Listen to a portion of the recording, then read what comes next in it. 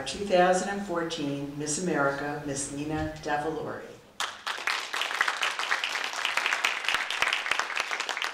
Montgomery College gave a warm welcome to Miss America 2014, Nina Davuluri. Ms. Davuluri visited all 3 Montgomery College campuses to speak about the importance of women in science, technology, engineering, and mathematics, or STEM careers, to Montgomery College and Montgomery County High School students. Even for myself, I didn't realize how many STEM-related fields there were. And this year, I get to travel and see so many of those career paths. We have a cosmetic sponsor, Rain, for Miss America, and I was able to go into the lab and make my own lip gloss. And that is such a STEM-related field that any young girl can relate to, being in a lab and creating something.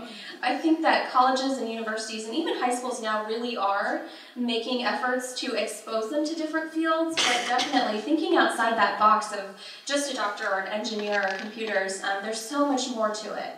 It's exciting to have someone of note who is speaking about something of substance, such as STEM education, come to our community. And I think it's fabulous that our students get to see someone who looks like some of them come and be as articulate as she is and talk about something that's very important to Montgomery College, which is STEM education.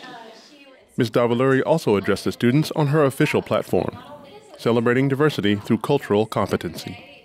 It wasn't about opening a discussion about race. It was really about helping people understand other cultures. And I found the best way to do that was to have children engaged with hands-on activities. So children are actually engaged with the culture. They can touch it, feel it.